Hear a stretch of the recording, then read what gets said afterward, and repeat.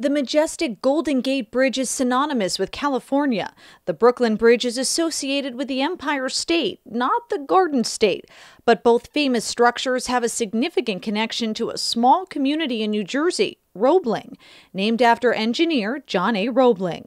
Every suspension bridge that you see around the world now has learned from the technology and from the amazing design abilities and engineering of John A. Roebling. In the 1800s, the engineer immigrated to America and soon gained notoriety for producing wire rope for a railroad in Pennsylvania.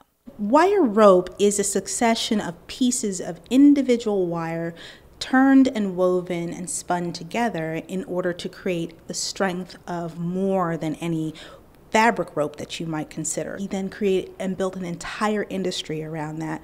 And then from that, he transformed forever the way people build suspension bridges. In 1904, the John A. Roebling Sons Company purchased more than 200 acres of land in what is now Florence Township.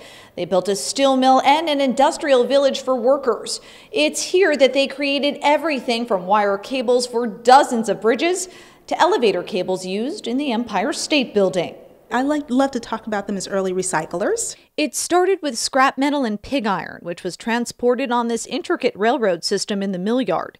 It was moved into the steel mill and melted at over 3,000 degrees. It's where they created the material used in the Golden Gate Bridge.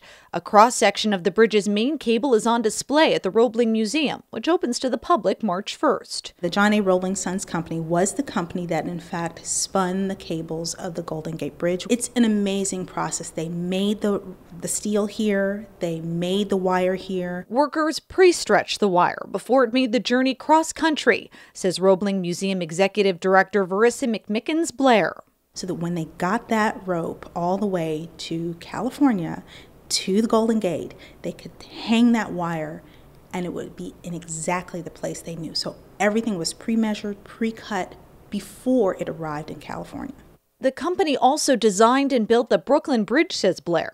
Brooklyn Bridge, one of the greatest accomplishments of the John A. Roebling Sons Company, of the Roebling family. John Roebling fought for years to convince New York that they needed this bridge to connect these two amazing pieces of their city. The Roebling Sons sold the company in the 1950s, but sold the homes on the property to the workers first so they could remain in the village.